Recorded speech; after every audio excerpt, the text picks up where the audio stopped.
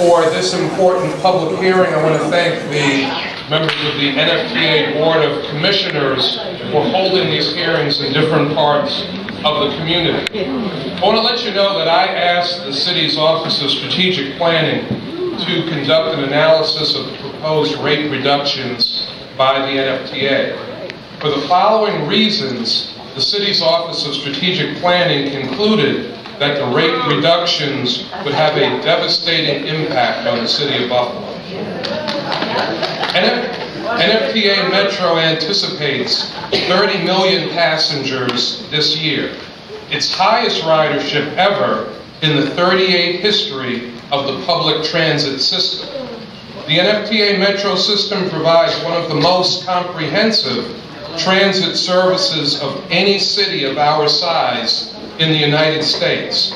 The result is one of the highest transit ridership rates among large municipalities in the country. This is an economic asset that can be built on.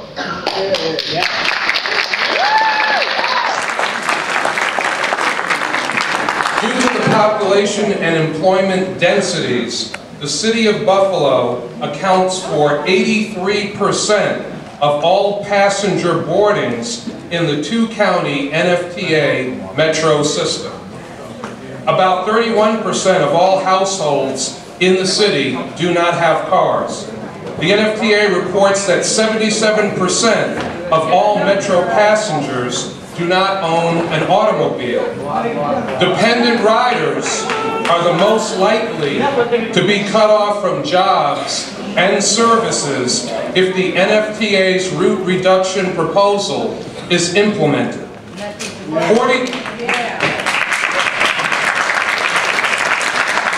43% of Buffalo's households have access to only one car.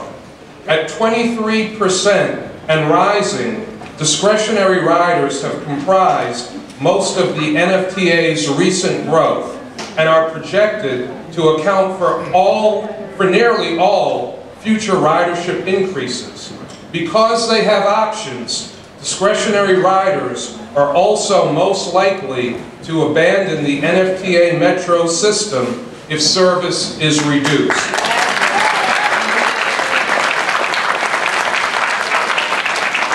In 2010, I announced a major initiative called the Buffalo Green Code that is updating the land use and zoning policies of the city of Buffalo.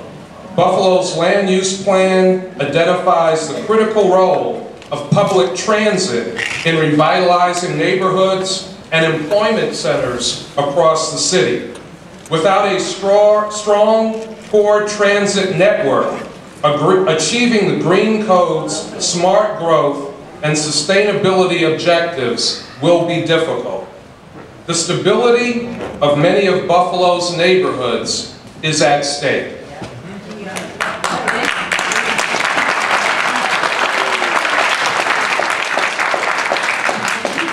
Another interesting statistic and fact to know is that bus routes in the city of Buffalo are the most productive in the NFTA Metro system, typically generating over 30 passengers per revenue hour. The NFTA's 2010 strategic assessment, written by Transportation Management and Design Incorporated, provides recommendations to ensure NFTA Metro's future success. Yet, it does not appear to serve as the basis for the recently proposed service changes, as the following routes slated for elimination or service reduction in the city of Buffalo are all considered highly productive by the NFTA's own strategic assessment. The 1 William, the 2 Clinton, the 6 Sycamore, the 15 Seneca, the 16 South Park, the 18 Jefferson, the 22 Porter Best, the 26 Delavan, and the 32 Amherst.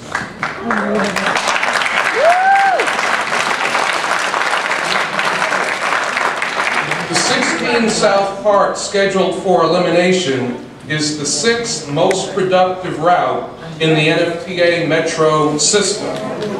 The 26 Delvin is the single most productive route in the system, yet is slated for service reduction. Eliminating routes such as 11 Colvin and 16 South Park will leave entire neighborhoods without effective transit service, which is defined as being within a 5-minute walk of a bus stop or rail station. This could reduce property values and hinder neighborhood revitalization efforts. Eliminating weekend service on routes such as 1 William, 15 Seneca, and 18 Jefferson will also have a destabilizing effect on neighborhoods whose residents are more likely to depend on bus service for shopping, attending church, and accessing services.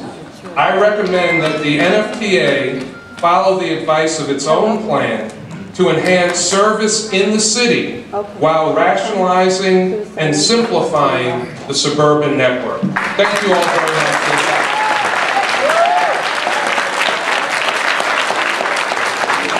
Thank you, Mr. Mayor. Ma'am, thank you. Thank you, ma'am. Now number 7. Yes, ma'am. Thank you. Yes, my name is Laverne Ware, and I live in Lackawanna. I represent the senior citizen. I am a senior citizen. Yes, we have senior vans, and it's only limited there in Lackawanna. When they say you can walk, yes, I can walk. I thank God I can still walk. Without a cane or without a walker. But all senior citizens can't do that. When I have to take and get blood work, mammogram, the bus, if they remove it, yes, I can walk, but I can't walk that far. 2.5 to 3 miles to get a mammogram. So when they take this away, and they say alternate routes, you will leave Lackawanna with 1 bus, and it's the 14. The 14. It's so unfair. When you sit in your offices with your $170,000 to $200,000 job,